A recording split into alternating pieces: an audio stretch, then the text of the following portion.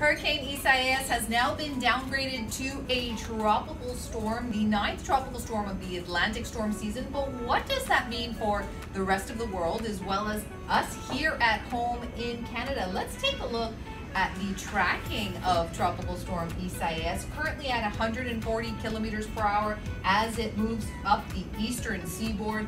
Up by Thursday 8 a.m. you'll see here it's going to be at 45 kilometers per hour, losing a lot of that intensity.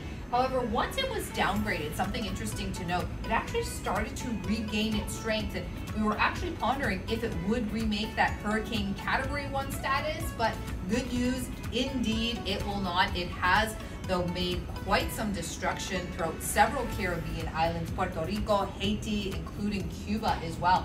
But what does it mean for us here at home in Canada? Well, Monday overnight into our Tuesday, we're seeing this low pressure system here slide into Ontario. We've already seen what that cold front in conjunction with that low pressure system has done over the last few days. Heavy rainfall. We are going to be seeing this continuous rainfall for our Tuesday, but as you can see here, this system is moving. This represents the tropical storm Isaias.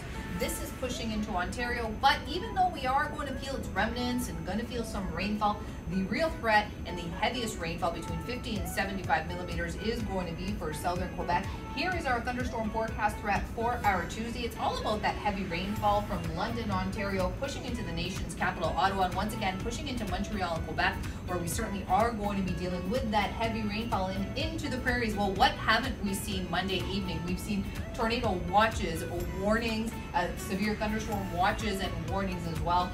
The tornado warnings have since been dropped, but we are still dealing with severe thunderstorm warnings for southern Saskatchewan. The system's making their way east from Alberta. Quite a different story for Manitoba, where we're going to be at seasonal with some beautiful conditions, some nice sunshine there throughout the week.